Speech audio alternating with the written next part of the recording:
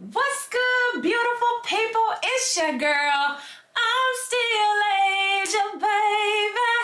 Cause every time I close my eyes, I see you. Welcome back to my channel, ladies and gentlemen. If you are new here, hello, hello, and welcome, okay?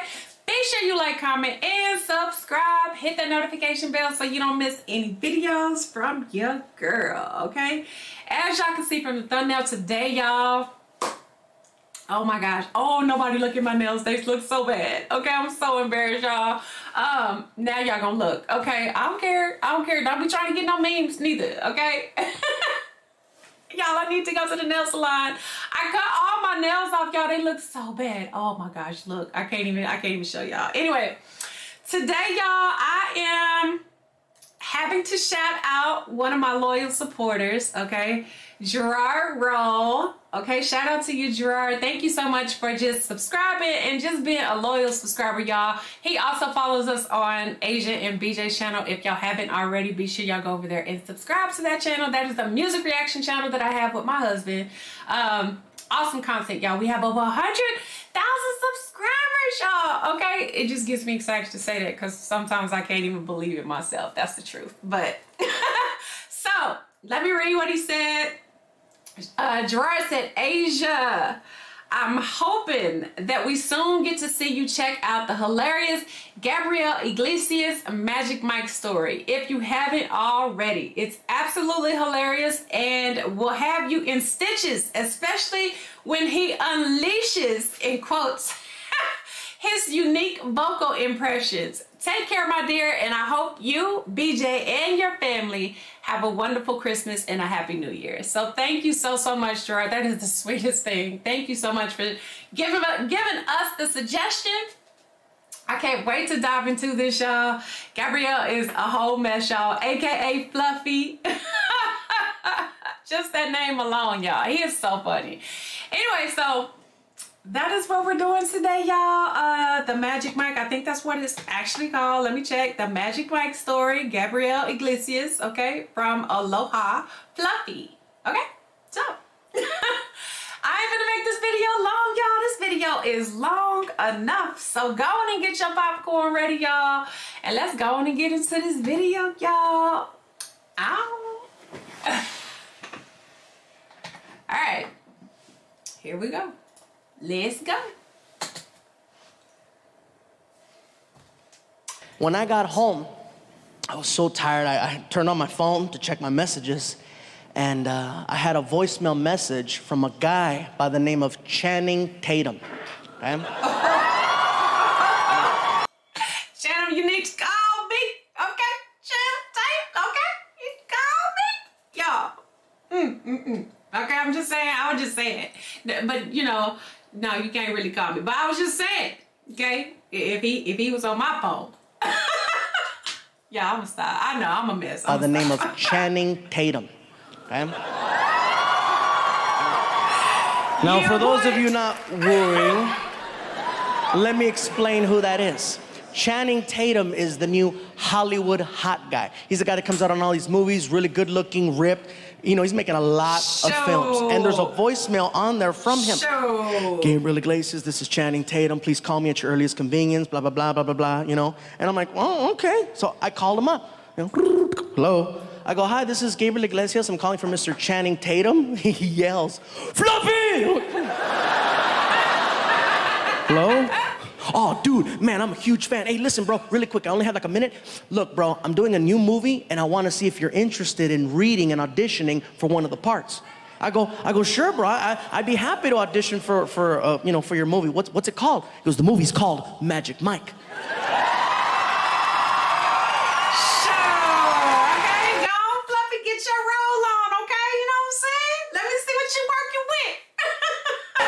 I was like, okay, Magic Mike, so you need a magician, you need an assistant, you want to saw me in half, what's gonna happen? Actually, bro, the movie has nothing to do with magic. It's actually a movie about male strippers. I said, male strippers? He goes, yeah, male strippers. I said, you do know that this is Gabriel Iglesias, right? He goes, you're funny, bro. Listen, we've already got the dancers, but we need somebody to play the DJ at the club. Will you audition for the part? I said, you know what, bro? I'll be there, okay? And just to let you guys know, because some people have asked me in the past, how come you're not in more movies? Because you have to audition. And I don't like auditions because they treat you like crap. Auditions are very cold and very just, they make you feel like shit. They seriously do. You work really hard to memorize all your lines and you show up and you try to do your thing and they cut you off really quick. You're in there and you're like, okay, so who am I hold on. Oh, okay, I'll hold on. Hey, how's it going? Don't talk to him. Okay. No problem. Okay. Are you ready? Yes, I'm ready. Quick question. How much energy do you want? You don't know? That's why I'm asking. And when you're done, you try to ask them more questions. Like, is this okay? Would you like me to go again? Thank you. I've had the fingers this so many times and it hurts. Thank you, thank you, okay. Thank you. And you're sitting in your car and you're crying. They don't like me. It's a terrible feeling, so I don't like putting myself through that. But since I got a phone call from the guy, I'm like, all right, I hope it's a little bit different. So I show up to the audition, I'm sitting in the lobby, and it's funny because anytime there's an audition, everybody at the audition, usually they're looking for a specific type. And so everybody that's sitting there with me looks just like me. Everybody in there's big, everybody's sitting there, everybody's all happy and jolly and stuff, and we're all looking at each other trying to outdo each other. Like, no, I look more like me than you do. You don't look like me. No, this is what they want. No, this is what they want, you know. So the receptionist looks at me, she goes, Mr. Iglesias, they'll see you now. And I'm like, okay, cool, here we go, let's see how this goes. So I start mentally preparing myself for the problems that happen in there. I walk in, I don't say anything to anyone. I walk in, there's 3 people in the room, I close the door. And I just look over at the casting person who's sitting on her desk and hello. And the camera person and the person I'm reading with all jumped up and yelled, Fluffy! And they ran over to me and they started hugging me and pulling out camera phones. Now I'm taking pictures with them. Next thing I know, they call a receptionist, Judy, get in here. And girl comes in, now I'm taking pictures with 4 women. We're going back and forth. I'm like, this is different. And I go, oh, what kind of dang audition is this, okay? For 4 women, we're going back and forth. I'm like, this is different. And I go, wow, this is very refreshing. Thank you. I says, who am I reading my part with? And the casting person says, this is a formality. They've always wanted you for the part. And they said, if you showed up, it's yours. So basically, we've already called your agent since you showed up. Really? Yeah, this is great. So I get to my car. My agent is blowing up my phone, right? And I answer the phone. I go, hello. He's like, dude, you nailed that audition.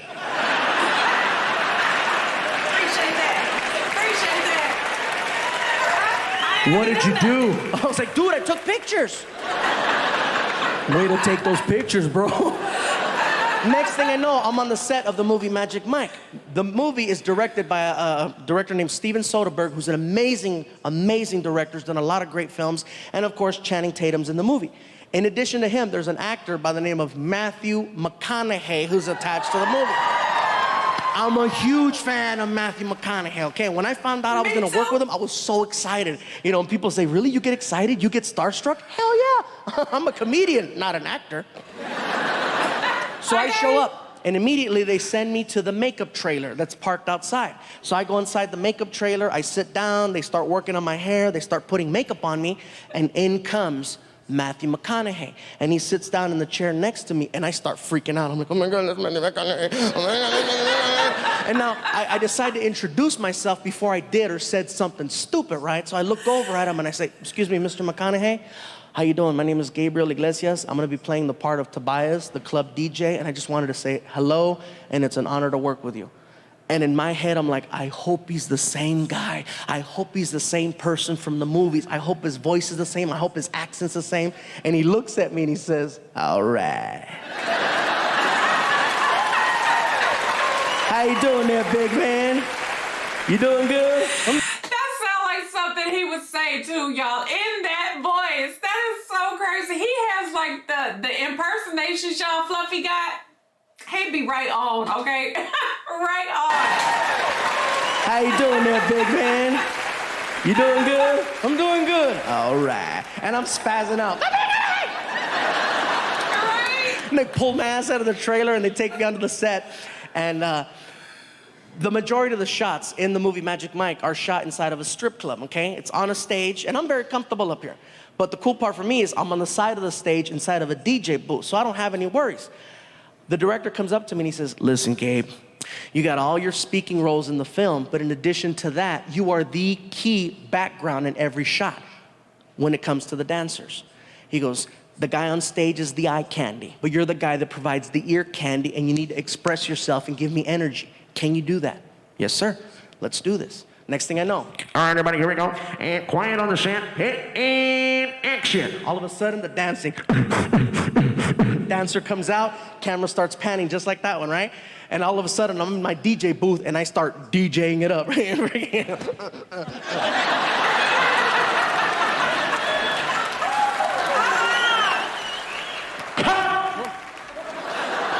The director comes out from behind the camera, crosses the stage, and... The hell you doing? What is that? gets in my face. That's what I'm talking about. Give me more. I'm like, okay. All right, here we go. Quiet on the set and action. And I take off.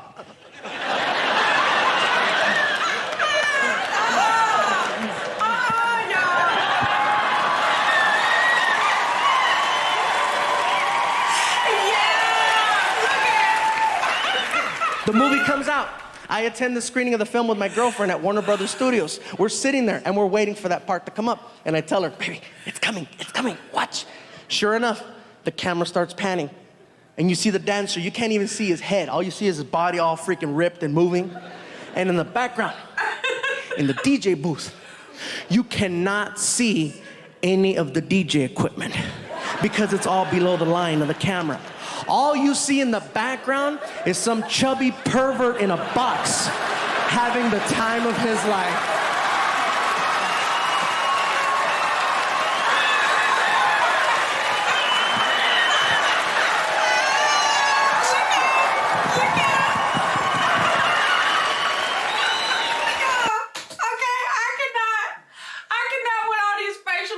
Y'all, like the way he looking, like the way he like having the time of his life. Like, y'all. No, sir. I love it though, y'all. I love him. He is so funny. And my girlfriend's like, oh, you're gay. I guess so. And that was my Hollywood debut right there. And in addition to that, there was a couple of other things that happened in this movie that I gotta share because you're never gonna hear about them in a DVD bonus feature. Oh, One of the characters in the movie, his name in the movie is Big Dick Richie. I'll leave it at that. He's played by an actor named Joe. Joe's a cool guy. I met him out, you know, we became buddies after the movie, and nice guy. He's big, he's ripped, okay? And his whole thing is he comes out on stage and he's dancing behind a silhouette. So all you see is the shadow of him dancing for 3 minutes. And after the 3rd minute, he grabs his G-string, and this is how he finishes his performance. He tears it off, exposing a shadow of, you know.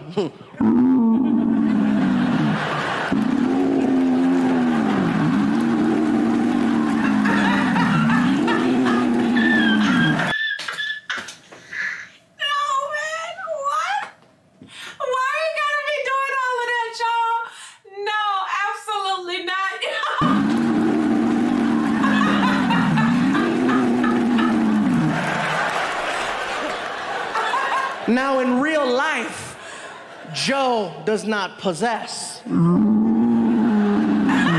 more like, you know, row.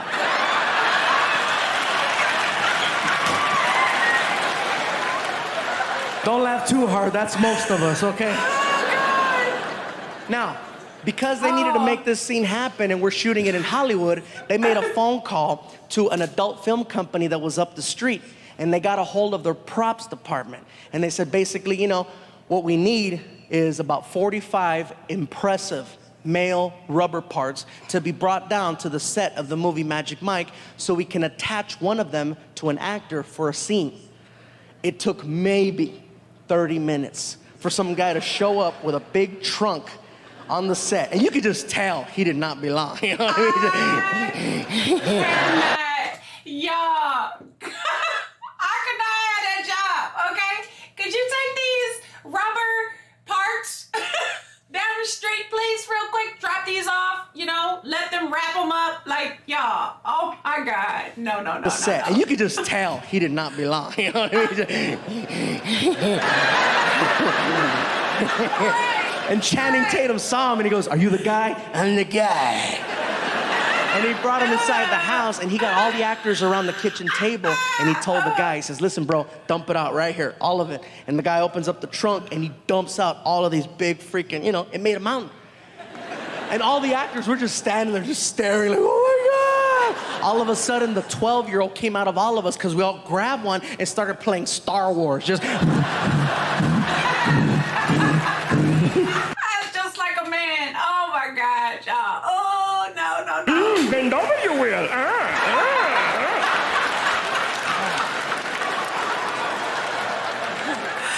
And that's something you're not going to hear about in the True Hollywood Story or something like that. And another thing I got to share about this experience doing the movie Magic Mike is that we shot it in 2 locations. We shot it in Hollywood and we shot it in Tampa, Florida. And one of the scenes was shot on a sandbar, which most of you know already. It's a little tiny island with nothing on it. It's real small and people go there and they party. And so we get to this little island and this guy with the headphones, his title is PA, personal assistant to the director, and he comes over and he tells us, "Listen, guys, we're gonna be here for a couple of hours. If you need to use the facilities, these are your options. There's no plumbing here. You can either go in the water or you can go to those bushes over there. It's up to you." And I'm like, "I'm fine, I already went. 2 hours, no problem." 4 hours later.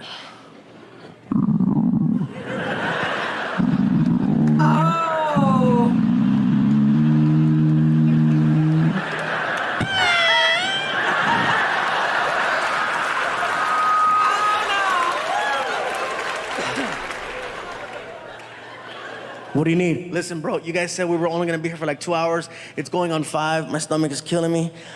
What's the story?" "We're gonna be here for like another 3. The director has some more shots." "Oh, you have your options. Thanks." So the first thing I look at is the water, okay? And to put it into perspective for you guys, the water's like right there, okay? And all the actors are like right there, okay? So I was like, "Are you kidding me? I'm not gonna go pop a squat in the water in front of all those actors just so somebody can walk by and go, 'Fluffy's killing fishes.'" All right, no. So I take a stroll out to the bushes, right? So I start walking out to the bushes, my stomach is killing me. And fortunately, by the time I got there, my stomach had settled. So I no longer had to go number 2. But since I was there, you know, go make it rain, you know what I'm saying? So I'm in the bushes and I'm doing my thing and all of a sudden I start hearing noises, just and you know how you could just feel when somebody's standing like right next to you? And I couldn't turn around because, you know, I was doing my thing. All of a sudden, I see a shadow, a long shadow, and it's coming in my direction. And I see that and I'm like, "Ha ha, funny, Joe, that's funny." All of a sudden, that shadow started to pee. And I was like, "Oh my God, it's real."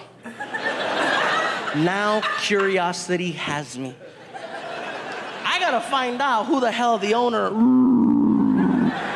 So really quick, I'm just like, you know, oh my God. All right.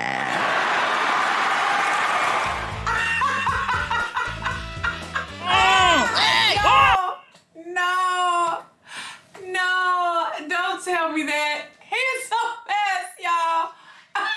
All right. Y'all, Matthew McConaughey, y'all. What? Okay? I'm just curious to know how many women and ladies watched this and didn't think anything. Just anything, okay? I'm just saying. Yeah. I don't know, Gerard, why you even set me up for this? Why you set me up for this, y'all? No, absolutely not, y'all. Oh my gosh. I have to go and watch this freaking movie, y'all. That's the one thing. I think everybody has seen Magic Mike but me. I feel like in the whole world, literally like everybody in the world has seen Magic Mike but me. And didn't they make like 2 Magic Mikes? For some reason, I feel like there was more than one Magic Mike. Now I want to look, y'all. Because I'm like, come I haven't seen anything? Magic Mike. Magic Mike only had one. Magic Mike. Oh, they had Magic Mike, and then they had Magic Mike XX. Oh, they had Magic Mike XXL. Okay, what's that one about? Okay, I'm just curious to know, like, what does the XXL stand for? Why it gotta be XXL? Okay, I mean, shoot. Now I'm real curious to know what Magic Mike is. I'm just saying, don't take that out, you know, don't take that out of context. But sure, I'm finna go watch that movie though, like when I get off here though, so I'm finna go see what they doing. Sure, Matthew McConaughey. Okay, I'm stop, y'all, I'm stop. That was good, y'all. He always has a really, really great story format. The way he delivers, like, everything that he says, y'all, is very entertaining and is very well put together. The way he thought it out, y'all. Even from the DJ to how it transitioned all the way to the end, y'all. Like, I am with Gabriel Iglesias. Just a great, funny energy, y'all. He's really fun to watch. So I certainly appreciate this. Gerard Rowe, appreciate this suggestion. Thank you so much, sir, for being a loyal subscriber. And as always, y'all, if y'all drop me some recommendations and I see it in the comment section, I will always shout y'all out if I can remember and have the opportunity to do that. So I will leave it at that. Okay, be sure you like, comment, and subscribe. Hit that notification bell down below so you don't miss any videos from your girl. And if ain't nobody told you, I love you. And I'm gonna see y'all in the next video, y'all. Bye, y'all. Magic Mike.